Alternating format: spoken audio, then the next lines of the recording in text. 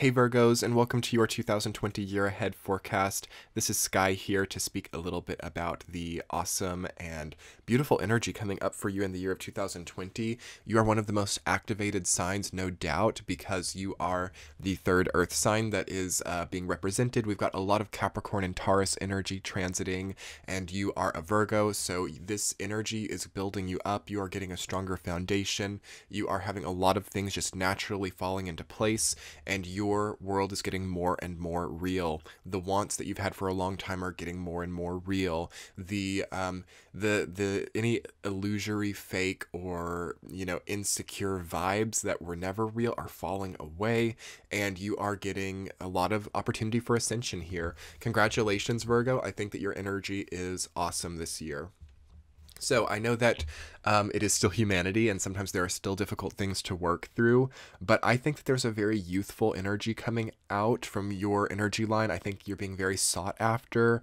There's something very public also coming up in your energy, so I feel like this year would be really good for you to make a new friend group, or to even become some type of figure, like in politics or business, or something that is very public could be interesting for you this year, as I feel you to be just really shining brightly, or getting a lot more time in the lives of other people, which is interesting. And of course that won't resonate for everyone, but I just think that your energy is so sought after and so popular this year. And I'm not just gassing you guys up, because if you wanted to listen to some of the other signs year ahead forecasts for 2020, you would see that that's not really my thing. I'm not really someone who sugarcoats a lot, but I will say that your energy is incredibly sweet, okay? Incredibly blissful, if you want it to be. So to get to that point, and to get to that place in life where you can accept that in, and where things can really be blissful, sweet, and incredible, it takes a lot of hard work. And it means that your day-to-day, your mundane world has that sense of hard work, or has that sense of healthy pressure, healthy work, healthy vibrancy, that makes your moments of solitude or your moments of recovery that much sweeter. You know what I mean? There's like a contrast also coming into your life this year. And when you are so exalted, as that's the word that's coming to my mind, like Virgo is a very exalted energy in the year of 2020, there's also a lot of considerations, or a lot of what do I want to say, duties that you have to work through as well. And that's everybody to a degree. Like, everybody has a sense of duty, or a sense of, okay, I have to do this even though it's not so comfortable, or it's not so perfect. That really contributes to their sort of higher sense of utopia, or higher sense of happiness. I also feel that this is sort of a light at the end of the tunnel year for you, where after many, many years, because I remember, like, even back when I first started doing readings here on my channel in 2016, consistently Virgo energy was just always pulling up a lot of heavy things, a lot of Ten of Swords, a lot of, moon energy, judgment energy. All of those types of things were very prevalent for you guys up until very recently. And I think that just the last about 4 years for you guys have been very scrupulous, very incredulous, very visceral, yes, but also hard and difficult. And this is one of the first years where things really start to line up in your favor naturally, but that's because of the hard work and overcoming that you've had to do over the past few years. I do think that there's nothing really new in difficulty here. I will say that I don't see any like brand new difficult things coming up for you, things out of left field, shocking things. There can be shocking things, but it's not something that goes against you. It's not something that's a problem. Again, Uranus is in Taurus, which is a trine for you, which means that anything that is surprising or sudden or shocking is something that is helpful, or something that supports you. So, suddenly making more money than you expected, suddenly getting some kind of refund, maybe like a high tax refund or something, because there are a lot of money implications for Virgo energy. You guys should make more this year. Virgo energy itself is much wealthier, much more profitable than it has been in a long time. And of course, there can be other energies, like everybody's chart is different. If you have a lot of Capricorn in your chart, I mean, even Capricorn can be very wealthy this year, but just depending on how your chart is aligned, that will make a difference as well. But just Virgo energy, if you really tapped into the Virgo side of your personality, you would see that, wealth and prosperity really are very achievable for you this year.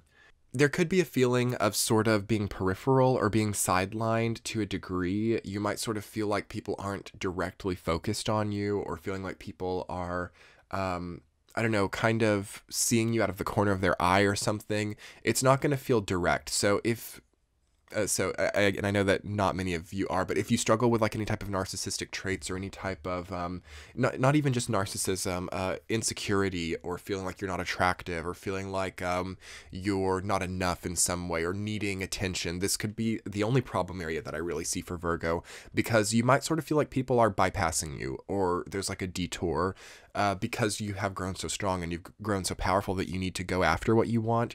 Again, the energies are very cardinal this year. So if you see something that you want, you need to go after it. You need to pursue it versus trying to allure it towards you. That's a key thing for you guys this year. Again, Virgo energy is a very alluring energy. So it tries to kind of magnetize what it wants versus going after it. And I don't see that being the best course of action this year. I see a lot of disappointment over relying on things to just come to you.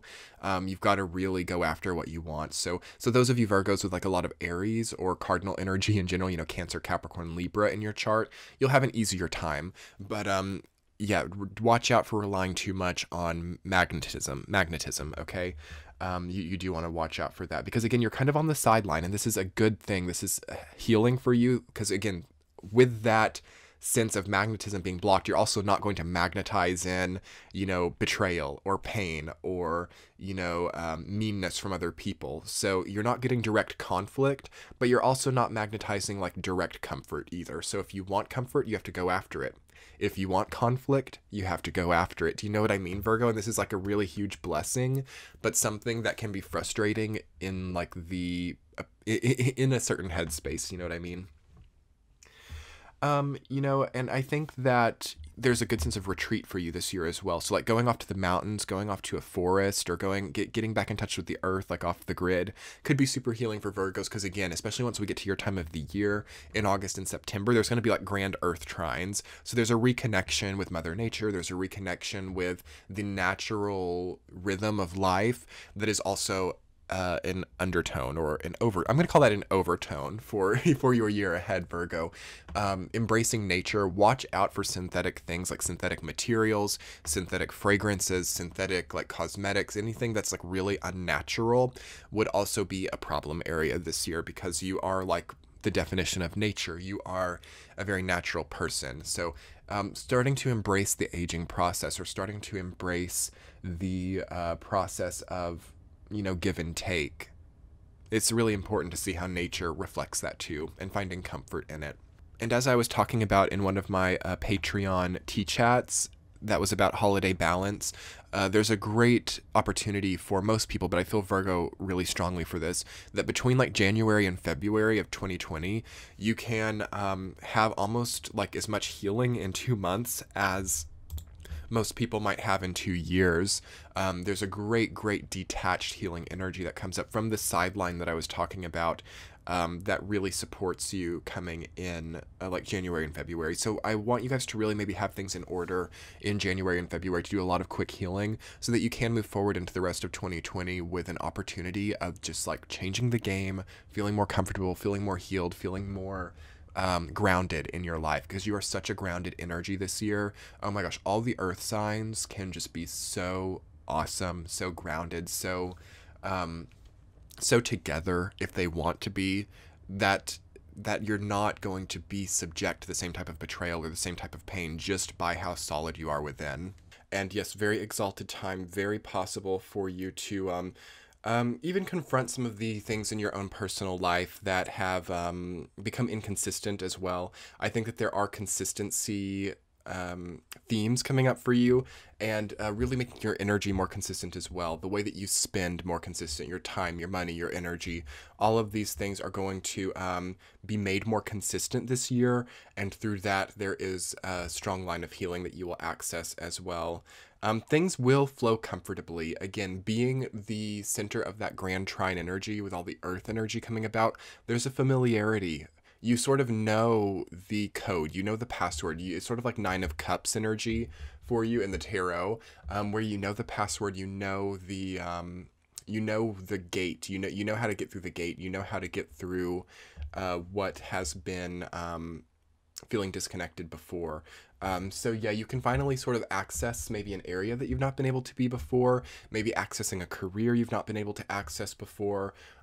Just basically also maybe having powerful people behind you. You can make definitely powerful connections this year too, and it might be a matter of who you know this year. It might be a matter of really networking and building a support network, even with like family or with anybody who has been a fixture in your life. It might be really good to assess what they're contributing to your life as well, because I do feel that there are people who really want to contribute to your well-being too. Basically, you do become more popular this year as well, and more powerfully popular, definitely.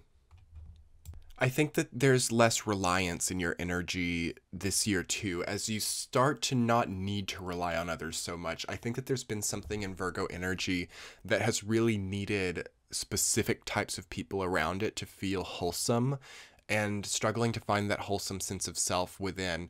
And that's, I know maybe over the last 4 or 5 years, your spiritual journey has really revolved around finding that sense of spiritual wholesomeness within, and that should be developed now. And it's almost like chilling to see you have that developed here. And even if a relationship falls through, or even if the date doesn't go well, or if the job doesn't go the direction that you expected, basically your sense of not necessarily being in control of it feels valuable versus hurtful. Okay, so not feeling like having lack of control is game over, basically. And how empowering that becomes for you to see that the universe is actually working in your favor. Maybe the loss of this relationship, for instance, is not about hurt. It's not about pain. It's about saving you from someone who could never really understand you in the first place, okay?